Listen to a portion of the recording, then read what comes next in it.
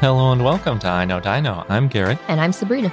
And today's podcast is brought to you by our store, where you can get all sorts of dinosaur merchandise featuring different dinosaurs. One of them is our logo, and all that stuff is at bit.ly/iknowdinostore. And there's a link in the show notes too.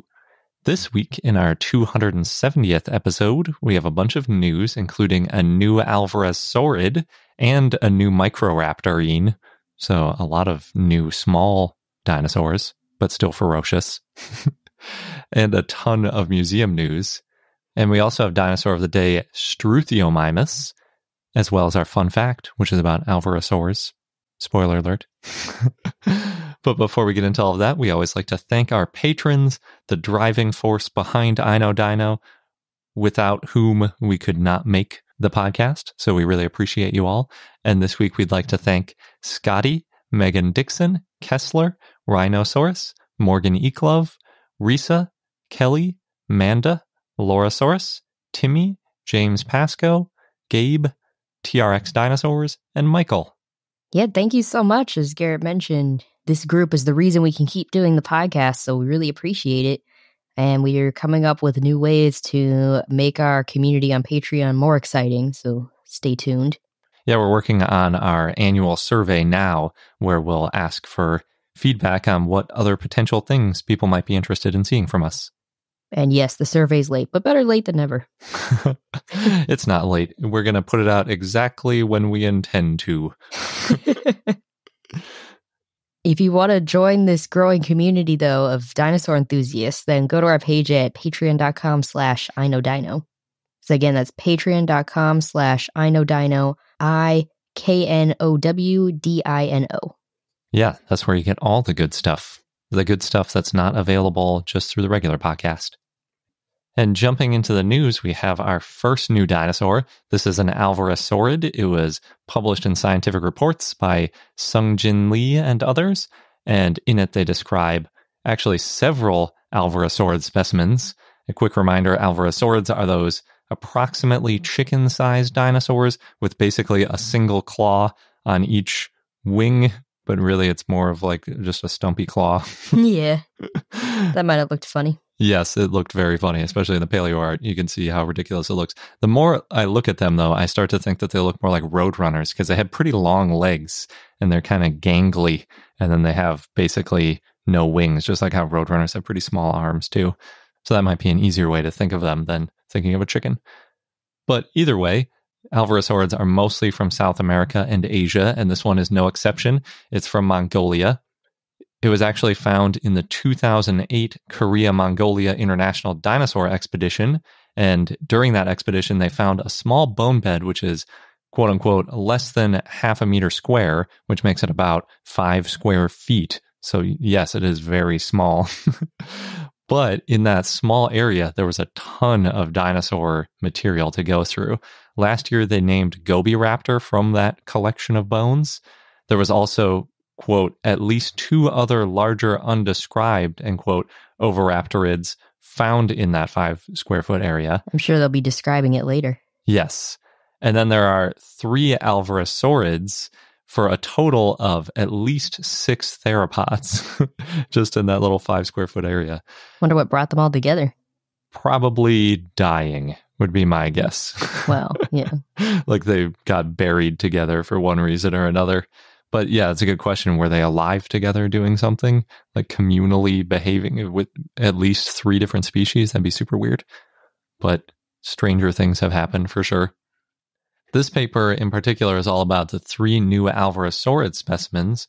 One of the alvarezsaurids was assigned to Mononychus, which you're probably familiar with. It's one of the best known, if not the best known alvarezsaurid. It was the first one described with a good arm on it, which is why it has a name Mononychus for 1 claw. And in this case, they mostly just found an articulated leg and foot of the Mononychus, so they don't have any of the awesome claw.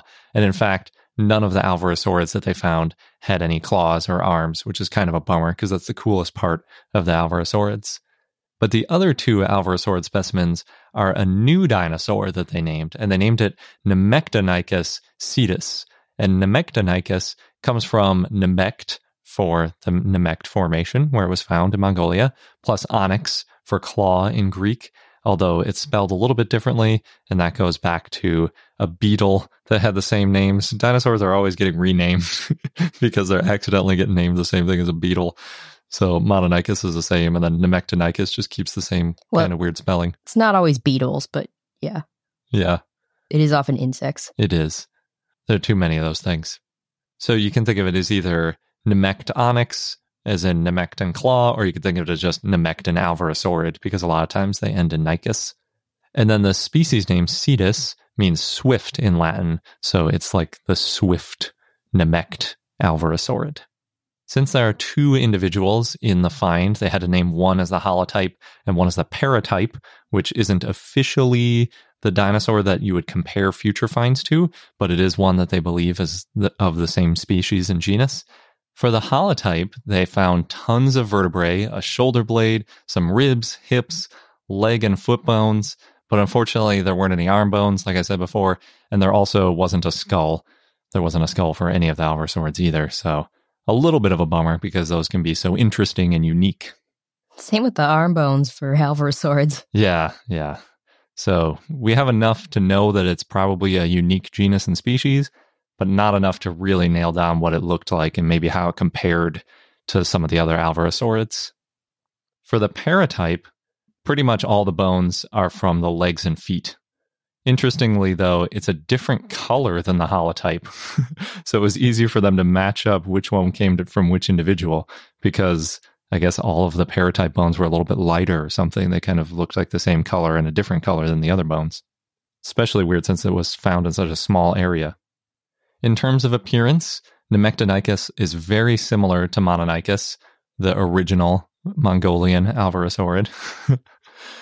By looking at the description, about half of the distinctions between Mononychus and Nemegtonykus are from bones in the hips and feet that are fused in Nemegtonykus, but not in Mononychus, and that's often linked to age, sometimes injury, but there were two of them, which helps because that means that they probably weren't individual variation because both the paratype and the holotype had some of these similarities. Plus, we already know that it's a multi-taxa deposit because of Gobiraptor, which was found mixed in with these two. So it's not that surprising that there would be a Mononychus and a Nemegtonykus with each other. And then on top of that, the Nemegtonykus is slightly smaller at about 3.4 kilograms or 7.5 pounds compared with what they thought Mononychus was. So if it's smaller, but it has some features you might expect to see in an adult, that makes you think that, yeah, it could be its own genus for sure. And there were a couple other features that were unique, like a little ridge on one of the vertebrae that you don't see on Mononychus. So in the end, we ended up with a second alvarezsaurid from the Nemegt Formation. Previously, they had thought that the Nemegt Formation didn't have very many alvarezsaurids, and they were kind of restricted to other formations within Mongolia, because there are other formations within Mongolia, and that's where a lot of the other alvarezsaurids have come from. So now we know that they weren't just in other parts, there were also at least two in the Nemegt Formation. We'll probably find more soon too. Hopefully next time we find some claws though, or at least a skull. Or preferably a claw doing something that lets us know what they use those claws for. Embedded in like a termite mound or something. Mm-hmm. It'd be good to have a coprolite too, so we could see what they were eating. Maybe some gut contents, small things. There was one that was found where it was in good enough preservation that we could see feathers on that Shibuya. So maybe at some point, if you can find feathers preserved, you could find gut contents. Yeah. It's not too much to ask. Up next is our new Microraptorine. This one was published in the Anatomical Record by Ashley Poust and others. Being a Microraptorine from northeast China, you probably have a vague idea of what it looks like because they're all pretty much amazingly preserved. And they have that sort of Archaeopteryx look to them where they're squished down and you can see a lot of details. This one is just like those. It's no exception. It's from the early Cretaceous, about 120 million years ago. Its full name is Wulong bohaiensis, and Wulong means dancing dragon. It's because of, quote, its sprightly pose and inferred nimble habits. Oh, that's fun. Quote. Yeah. I like, too, that they didn't name it just after the place where it was from, because that's a popular thing to do in China. It's like the fairies of dinosaurs. That it's sprightly? Yeah. Yeah. Then the Bohaiensis is after the Bohai Strait, which isn't where the dinosaur was found. It's where the museum that it's housed in is. So they named it after the location near the museum. And I think that might be partly because they're not sure where it came from, because this one wasn't dug up by researchers.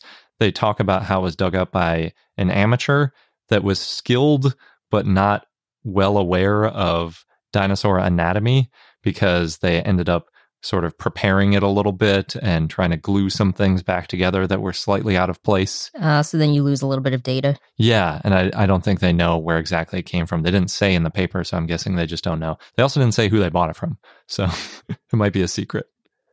Being a Microraptorine, it's also a Dromaeosaur, that's a larger group, or a raptor. So it has those claws on its feet, and just like Microraptor, it seems to have had 4 feathered limbs, meaning it's got the feathered arms and legs. The tail didn't seem to be quite as feathered, although it was also feathered. As is common for dinosaurs in the area, the whole animal is articulated in essentially a single slab of rock. It's sort of been glued back together a little bit, but in general, you can look at it in one piece and see its whole proportions and everything. It's really cool. It's also bigger than I expected it to be. When I blew it up to scale on my computer, I was like, is that right? I had to check like 3 or 4 times, because the body alone, excluding the tail, is about 1 foot long, which is pretty big for one of these finds that fits in a single block. And Wulong's full length, including the tail and the tail feathers, would have been about 3 feet long. So it's a pretty long animal. Yeah. Especially to find in one piece. Even though it's found in one slab, unfortunately, it is a little bit crushed. The skull especially is crushed, because that tends to happen when it kind of gets smashed down into this one plane. The neck vertebrae are also crushed, but the rest of it is in a lot better shape. It's a little bit less crushed once you get farther into the body.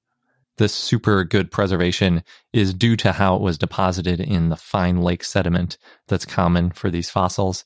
And it's only missing a few little bones, basically a couple ribs and a couple finger bones.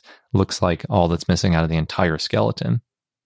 So like I said, without its tail, it's about 1 foot long, and then the tail adds another 2 feet.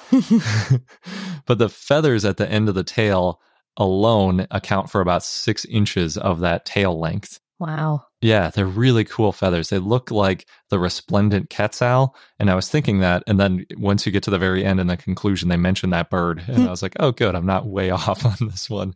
So it's a pretty famous bird. The reason I know of it is because it shares a name with the Quetzalcoatlus, that big pterosaur, and the resplendent quetzal, it has a green body and it has these 2 really long green tails. You might have seen it in one of those bird documentaries. They hang way off its back and off its tail. Obviously, birds don't really have tails the same way dinosaurs do. They just have a little stump like we have for our tailbone, and then they're mostly feathers. This one had both. Wulong had a long 1.5 foot long tail and then another 1/2 foot of feathers sticking off the end of that. So it's almost like one of those ribbon dancers in the Olympics or something. Yeah, it was made for dancing. Exactly. Yeah, it's really cool. Its wingspan is not very impressive compared to the length of its body. It's only about 1.5 feet. Oh, that's hard to beat. Yeah, I think they said 42 centimeters. And there were also really narrow wings. They had, I think they call it a high aspect ratio or something, sort of like a widescreen computer situation where it's kind of skinny and long, but not all that long because it's only 1.5 foot wingspan. So I don't know how good of a flyer it really would have been. And there's been questions about whether these dinosaurs that had feathers on their legs really would have been all that good at flying anyway, because they might have just created extra drag. Plus, it's got the big feathers on its tail. It's kind of all over the place. The first thing that made me think I was measuring this dinosaur wrong was by looking at its head, because its skull is longer than its femur. What? Yeah, and it's several inches long and full of sharp serrated teeth. So it has a lot more head on it than what you expect to see in one of these little birdish dinosaurs. Big head, a decent wingspan, and giant tail. Yeah, it's a pretty strange proportioned animal. They didn't give a weight estimate of Wulong, but I'd say it was probably just a couple of pounds. This group is often compared to crows, and that's probably the right ballpark for sort of estimating its weight. But then, obviously, crows aren't 3 feet long because they don't have a long, skinny tail sticking out the back of them. And crows also have a wider wingspan, so it's still not a great description. This one also would have had longer legs than a crow, but they probably would have been similar colors because we have microraptors with preserved melanosome-like structures, and based on that, we think they were that same iridescent black color as a crow, and since this is a close relative, that's still our best guess at what color it would have been. And that's the color they picked for the paleo art, too.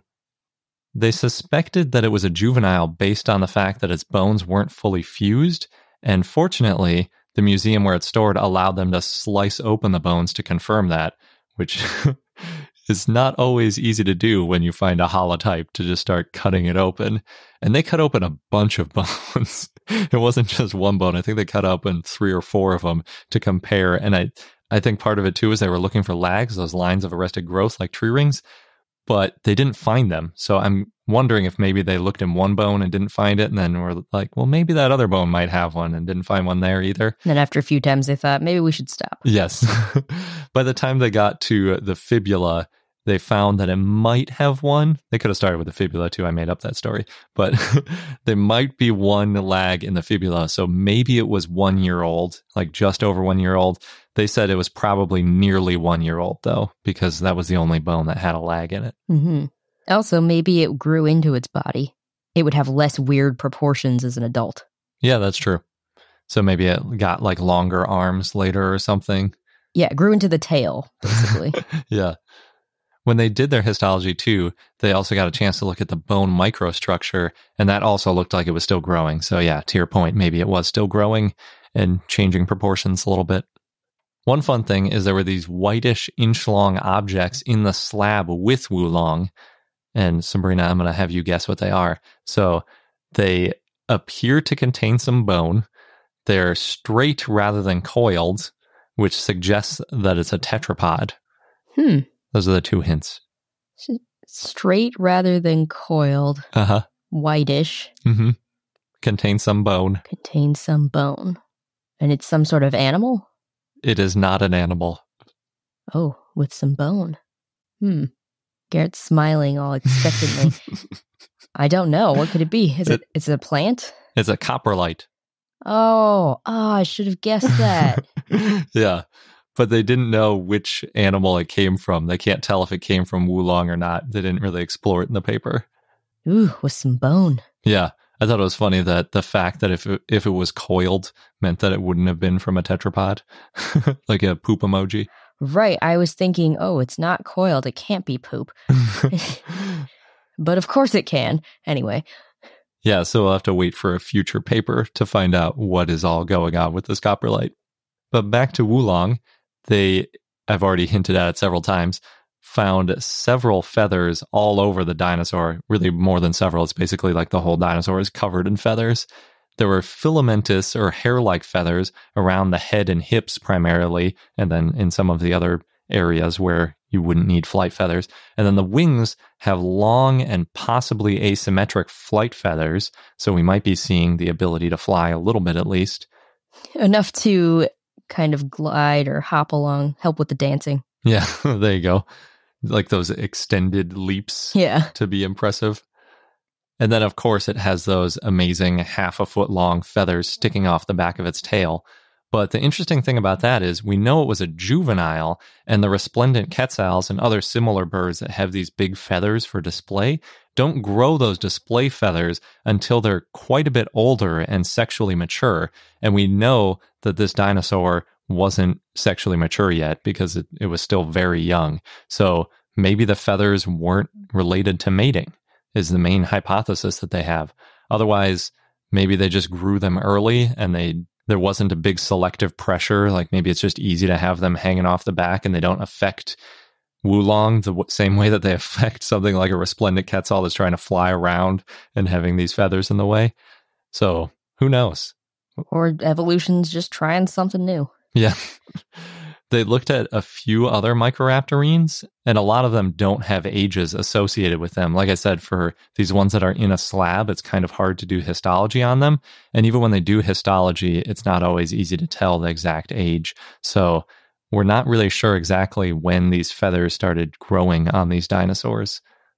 One piece that you don't see in most papers is a big section on the provenance of the dinosaur, but since they got it from a potentially suspicious origin, a large portion of the paper is dedicated to whether or not the fossil itself is fake, including X-ray images of the dinosaur and lots of detail, as also some UV images, all sorts of stuff where they're comparing little details, trying to see if part of the slab that looks like it was just glued back together might have come from a different source and been glued in there to make it look like a more complete and valuable specimen.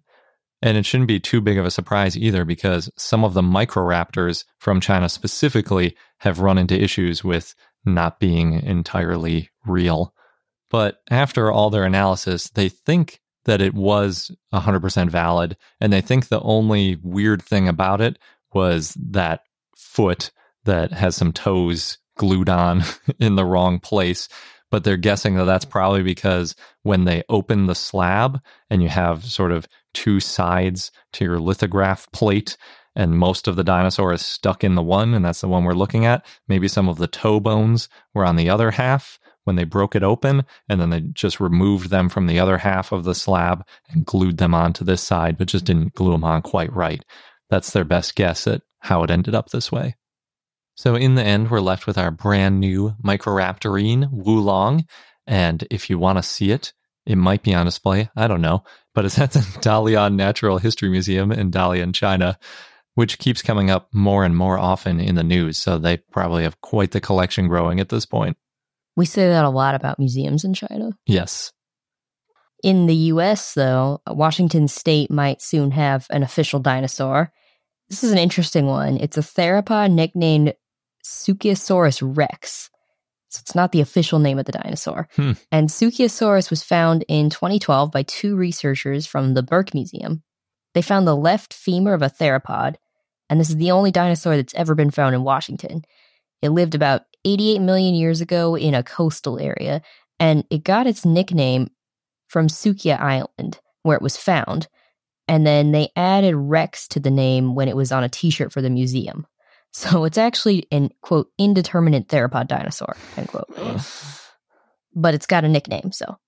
It still needs to be voted on, as of this recording at least, but the reason it's getting attention now is because of some fourth graders at Elmhurst Elementary. So the bill was introduced in March of 2019 last year, and then there was no progress on it, so these fourth graders pushed ahead. And actually, sponsor representative Melanie Morgan said that she was reintroducing the bill, quote, on behalf of some civically engaged, end quote, fourth graders. So good for them. Yeah. Oh, you don't like it because it doesn't have an official name yet? I mean, they're calling it Suciasaurus, but that makes it sound like it's an actual genus, and it's just not. It could be eventually. It's kind of like if we lived in Vermont and I was like, let's make the Vermont state dinosaur Gyaradosaurus. No, it'd be more like, let's make the Vermont dinosaur Montpeliersaurus or something, or somewhere where it was found. Yeah, I don't like it. Okay, well, don't talk to those fourth graders, I guess. That could be why progress has stalled. Yeah. I don't know. I don't know the details. It could be. I would wait until they find a real dinosaur that can be named. Which could be really difficult. I know it was difficult in Oregon to find anything. Yeah. But once you name the dinosaur, the state dinosaur, I feel like it's going to be hard to change. And if it's named the Suciasaurus thing, which is really just a nickname, and then they find a cool dinosaur, then they're going to be stuck with it. Maybe. Or Washington gets its official dinosaur. Eventually, Suciasaurus gets an official description and has the name Suciasaurus. And then it's all good. Well, it could happen. Yeah, that's true.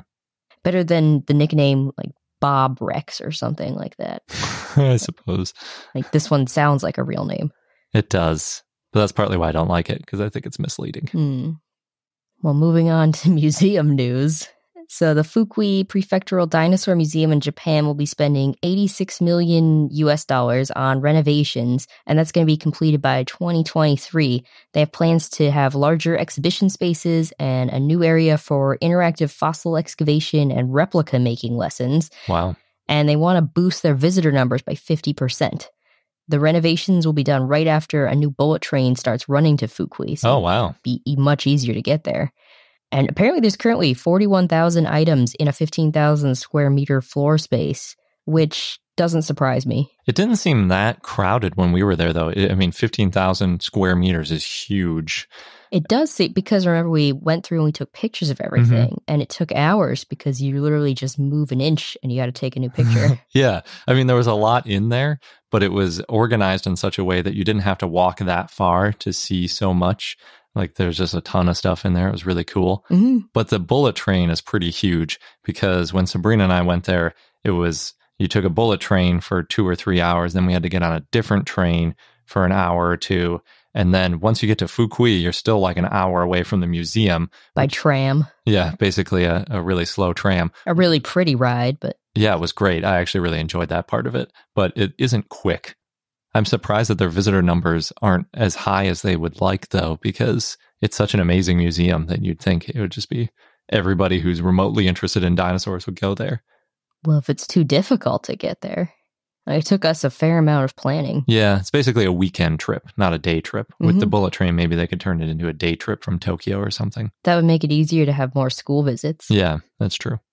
Next, the Paleontological Society has named Archaeopteryx as its Fossil of the Year for 2020, which I didn't know this award existed, but apparently it was established in 2008, the award, and they chose Archaeopteryx this year because of its important evidence for evolution.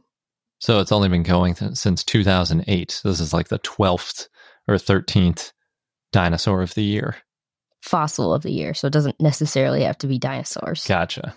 At first, when you said that, I thought the fossil of 2020, because Archaeopteryx is like 140 years old in terms of its discovery. But I suppose they're just going through the greatest hits at this point. Yeah, they've got some catching up to do. It's definitely an important fossil. Oh, yeah. There's another important fossil, or set of fossils, is Tristan Otto the T-Rex, which is an original skeleton that's moving at the end of this month, January, from the Natural History Museum in Berlin to the Natural History Museum in Copenhagen. Tristan's been on loan to Berlin for the last 4 years, and we've talked about it. They've done a lot of public research.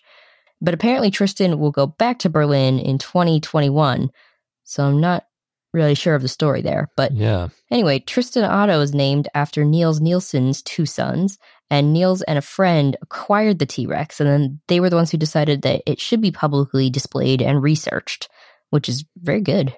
Tristan originally came from Montana, and then the team in Berlin constructed the skeleton in about a month in 2015, but the head's 3D printed because it was way too heavy to mount. You see that a lot with T-Rex specimens, because they're like 3 or 4 feet long, 1 or 2 feet tall, solid rock, fragile, glued together in a lot of cases. It's pretty precarious. Yeah. I think the skull is next to the body, though. Yeah, they do that a lot. That's a good move. It's interesting it's going back, because I think previously when we've reported on this, we've heard that it was going to move from Berlin to Copenhagen, and then Copenhagen was going to be its permanent place forever, because they were making like a permanent home for it. But I guess permanent home with some little excursions out and about now and then it'll come back to Copenhagen. Yeah, could be. Or just back and forth between Berlin and Copenhagen.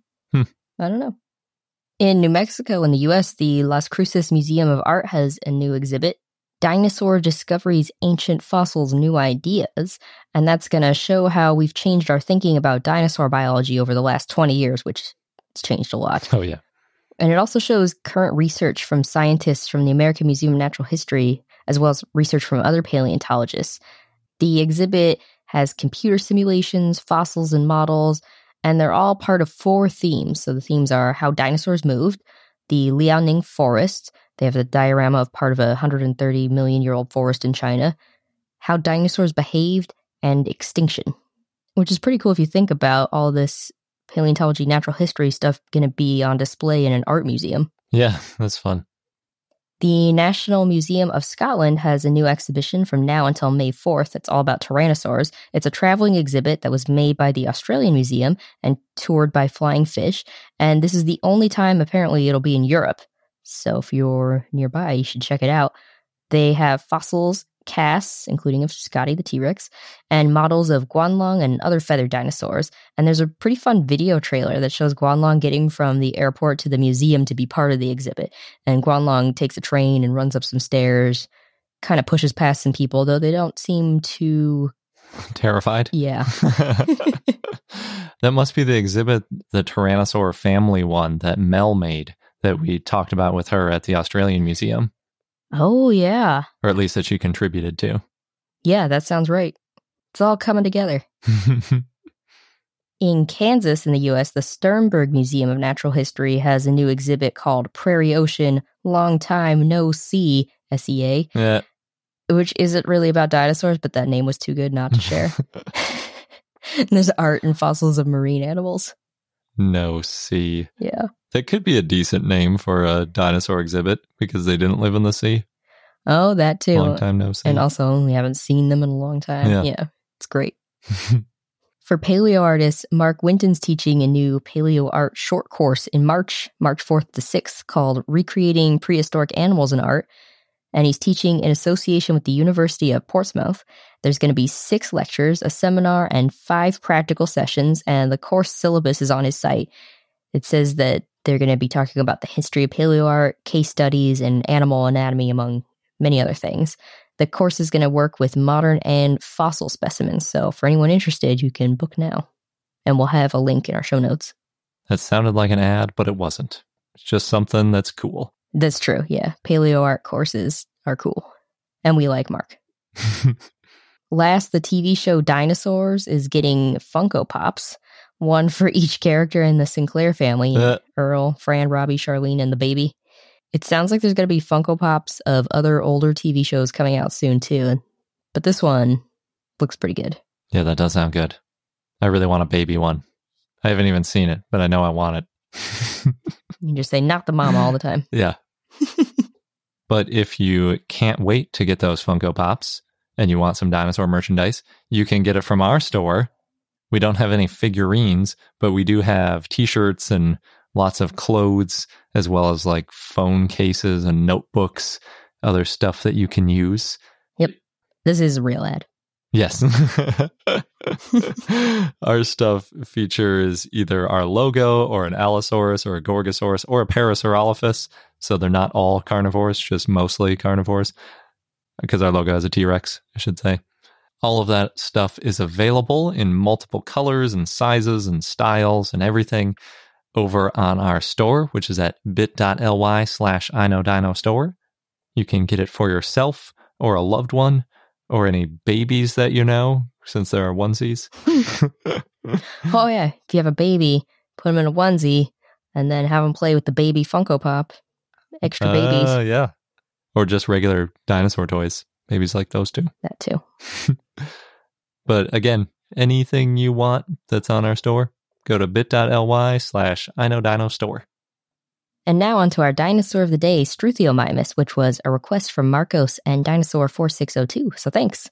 It was an ornithomimid dinosaur that lived in the late Cretaceous in what is now North America, and it was bipedal with long legs, and it was ostrich-like. Yeah, it's probably the most ostrich-like of all the dinosaurs, I would say. Well, in fact, its name means ostrich mimic. It's fortunate that they didn't use that name too early and then find this one. Yeah. Like, oh man, we should have. This is the real ostrich mimic. It's true. Well, there's a whole group of them that are mimics. Yeah. Even though they came way before their things that they were mimicking. Mm-hmm. But anyway, Struthiomimus is estimated to be about 14 feet, 4.3 meters long, and weigh about 330 pounds or 150 kilograms. And even though it's 14 feet long, a lot of that's a pretty narrow tail. So the bulk of its body really does look like an ostrich. Mm-hmm. It had a small, elongated head and large eyes, also like an ostrich, and it had a stiff tail that it probably used for balance. It also had 3 toes on each foot. Struthiomimus was probably a fast runner, and that would have helped it against predators. It was estimated to run between 31 to 50 miles an hour, or 50 to 80 kilometers per hour. Yeah, and even though it could run that fast, and it was probably helpful against predators, it's still kind of weird that it ran that fast, because predators can run fast, but not that fast. So it seems like they might have been running for some other reason, too. Like maybe they were also a little bit predatory or something. I've seen these things proposed before. Yeah, it's hard to say. It did have toothless beaks, though, so who knows. It had long, slender arms and hands, and 3 fingers on the hands that were all about the same length with slightly curved claws, and they couldn't move much between the first finger and the second and third fingers. Struthiomimus may have been herbivorous or omnivorous, so yeah, could go after some prey, who knows. One specimen has been found with gastroliths. The hand may have been used as a hook or a clamp to bring branches to its mouth. It did have the sharp claws on the hands. So maybe it was grabbing small mammals, shoving them into its toothless beak. It's really hard for us to know.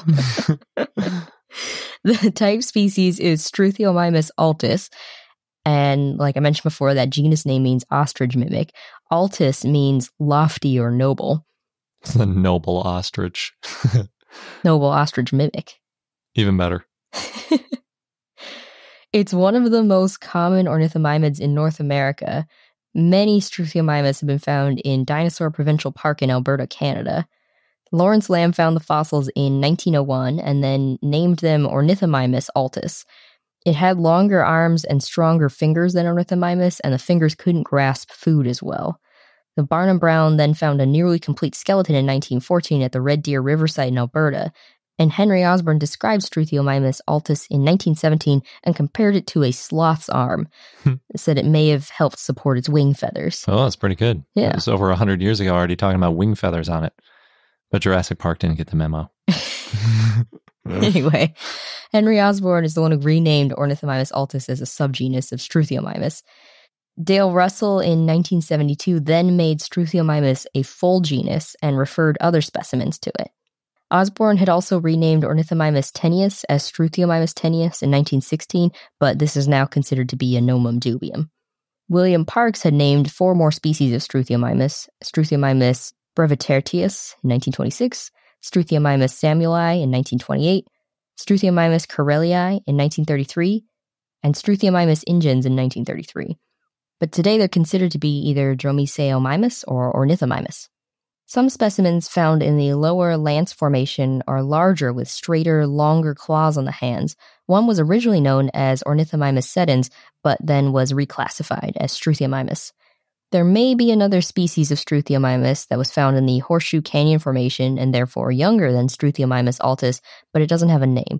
And this one also has longer, more slender hands.